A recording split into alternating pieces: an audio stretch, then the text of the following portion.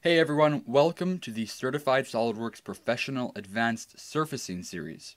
In this series, we're going to be covering everything you need to know to take and pass the CSWPA-Surfacing Exam. This doesn't mean that this series will only teach you about the exam, but rather you will learn everything you need to know to be proficient with surfaces, with the added benefit of having the ability to take and pass the exam.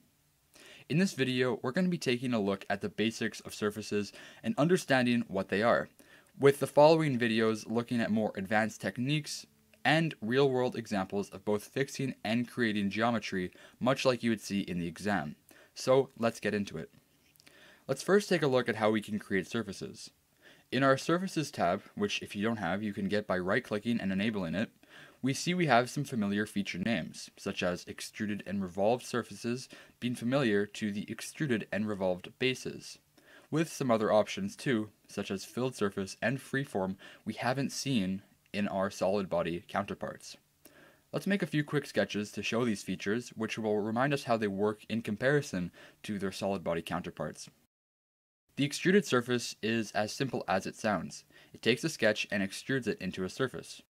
We can leave our sketches open, as this is not a solid body and does not need to be closed or have a volume. We can then choose how far we want to extrude it. This should feel similar to making an extrusion with a solid body at this point. Once we have finished our feature, we can take a look at the surface. If it isn't obvious yet, surfaces have no thickness. This is kind of like a sheet of paper, except even paper has a little bit of a thickness. A better analogy is it has the thickness of a geometric plane, except unlike a plane, we can bend surfaces to create more organic and fluid geometry. Surfaces have no real-world counterpart, unlike a solid body, which you could just directly 3D print. So why do we even use surfaces? Well, the best way I like to think of it is right in the name. They are useful when we are concerned about the surface layer or the surface geometry of our part. While this is not why they are actually called surfaces, as that is in reference to the zero thickness geometry, this way of thinking helps us when diving further into surfacing as a topic, especially in future videos. We can quickly now run through the rest of our surface creating features, as again they are very similar to our solid body ones. For the revolve, again we do not need to close our sketch if we don't want to, which is true most of the time when working with surfaces.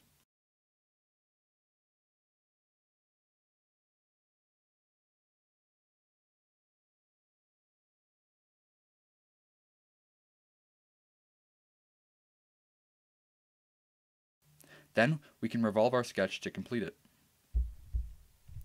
Next, we can create two sketches to make our swept surface.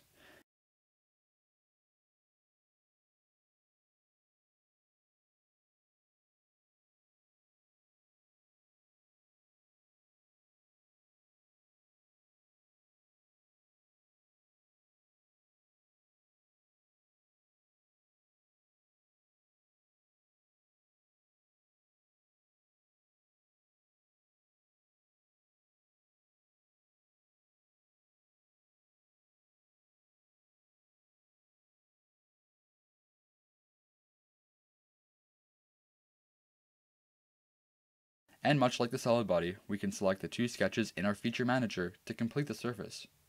Notice yourself that again the surface has no volume, something good to keep yourself reminded of. The last two options here, which are the lofted surface and the boundary surface, are very useful when it comes to creating surfaces. We will just be introducing them in this video, but in the future videos and in your own work, you will find these to be the power workers of surface creation.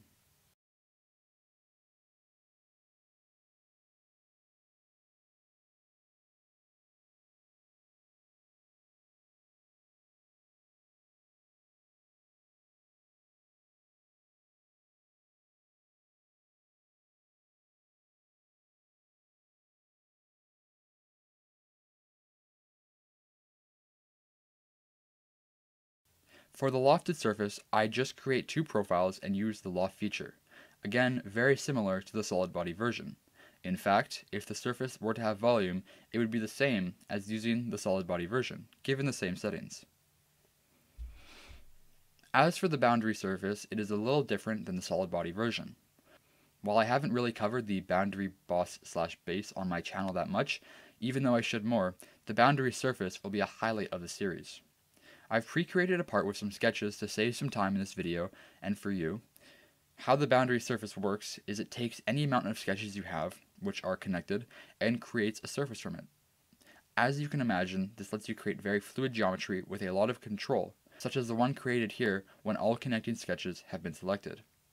If you have the time, create some sketches on your own and just play around with this feature to get a sense of its versatility. Playing around with features is, in my opinion, the best way to learn them, and learning this one in specific can be very useful for your surfacing journey ahead. Next here, I've created a cut in our surface, which we will learn how to do in future videos. The filled surface is great for issues you have in surfaces, such as fixing imports, as imports sometimes have holes in them that you need to patch up. This is because the filled surface takes the surrounding geometry information to patch up holes, such as this one. We can select the edge of this hole, and as we can see, the filled surface does an amazing job at fixing it, almost like it was never there in the first place. Lastly, let's take a look at one of the ways we can turn surfaces into solid body parts, which is almost always the end goal of making a surface. This is by thickening the surface using the thicken button. We can choose to thicken it from the middle or going in one direction, and of course the thickness as well. We will look at creating solids from closed surfaces, which are basically surfaces that look like a solid on the outside due to there being no holes or gaps, in a future video. Thank you for watching the first episode on the basics of surfacing. I hope you have a better understanding of surfaces and how they work, and you are prepared to look at some more advanced techniques and advanced videos to come. Be sure to like, subscribe, and hit the notification bell if you've learned anything, and I will see you in the next video.